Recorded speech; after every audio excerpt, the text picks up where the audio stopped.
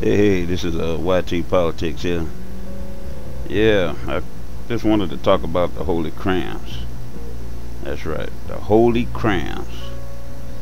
Like I say, I've been in this truth since '08, taught by the apostles of GMS, and it's been for me to inspire Yasha is a honor above what I can handle, man. You know, I mean, this is the type of stuff that legends are made out of, man. To do something that you love to do for Yasha Allah, for He is a Prince of Power. And the English tongue is known as Israel, the Israelites. Y'all don't hear me? I mean, Jacob gonna rise, man. I mean, there ain't no question about that. The Lord has said in His word that Jacob is Esau is the end of the world, and Jacob is the beginning of it that follow. But like I say, you know, I'm doing what's in my lot to do, despite what the enemy say. The enemy gonna say whatever they want to say, but the truth is the truth, you know, and the scripture back me up.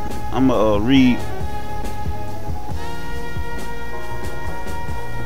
1 Corinthians chapter 12 verse 23. And those members of the body which we think to be less honorable, upon these we bestow more abundant honor. And I will fall in that category. I mean, people don't think what I do is important or necessary, but according to the scripture, upon these we bestow more abundant honor. The Lord puts more honor on me because I'm looked upon as less honorable of the body, and our comely parts have more abundant comeliness. And see, this is the word of the Lord. So yeah, y'all can look down on what I do, but in the kingdom of heaven I will be like a pillar, if it be the Lord's will, to stand, to hold up forever and ever in the kingdom to come. Y'all don't hear me, man. Like I say, if I pray that I be worthy of that great honoring which is before us, you know. But this kingdom got to fall, man. It's time for this kingdom to go. And I wanted to let you brothers know, y'all keep doing what you're doing. That's a part of GMS.